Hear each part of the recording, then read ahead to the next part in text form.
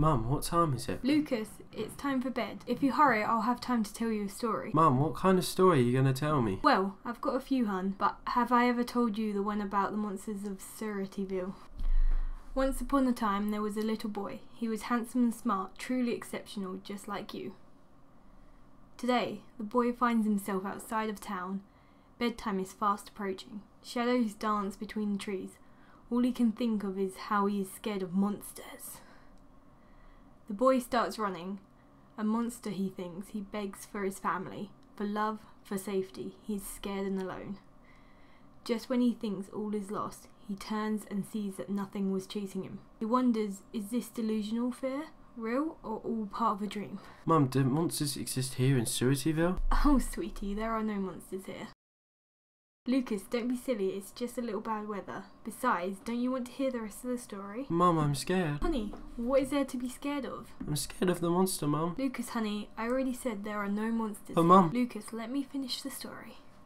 The boy finds himself returning home to a small, broken-down house. The boy runs inside and is greeted with his mother. The boy hugs his mother by the legs and says, "Mum, are monsters real?" The mum responds, "Don't be silly, monsters don't exist here in Surityville." "What were you doing out so late anyway, son? You know the rules, no going outside after 9 p.m. "But Mum, how come?" asked the boy timidly. "Son, I don't make the rules, do I? It's just safer if you are inside." "But Mum, if there are no monsters..." Slightly agitated with her son's badgering, she softly says, "Son, why don't you go get ready for bed quickly before your dad gets home?" The son goes upstairs to his bedroom where he clambers into bed, hoping for his mother to come up and read him a bedtime story. "Good night, sweetie. Sweet dreams." Help, help, someone help me, please, I'm being chased. Help, please, I'm in danger, come on, open up, someone please answer. Hello, anybody there? I can't see anything, please, someone answer, I'm scared.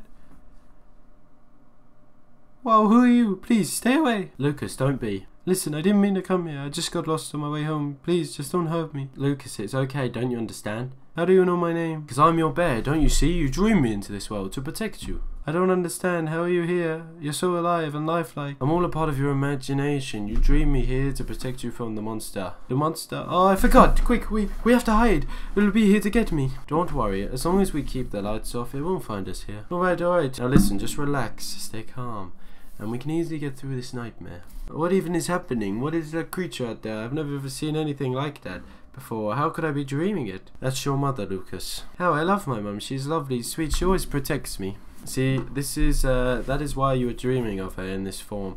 You always think she's loving and caring, but you stand and watch as she abuses your father. Every time he comes in late, do you see, Lucas?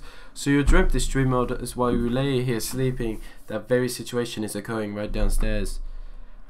You dream your mother as this horrific figure, as this is how you picture her with your father, and this is how you picture her being with you when you grow old. See, Lucas, do you see now? I don't understand. I hate when she argues with my dad, but I don't ever understand what is going on. You understand more than you think, you just can't comprehend it yet. You're scared, Lucas, you're scared to grow up. As you think as you grow up, your mother will turn into the same beast she does with your father and will direct that anger straight towards you. This is why you dream of her as a monster. Alright, that is true, but it is so bad to be scared of her. I mean, it could happen, and I'm so small, I can't protect myself. I won't be able to deal with her. Why does this mean you are here? I'm here as your best friend. You use me to hold on to your childhood. As long as you have me, you never really grow up, Lucas.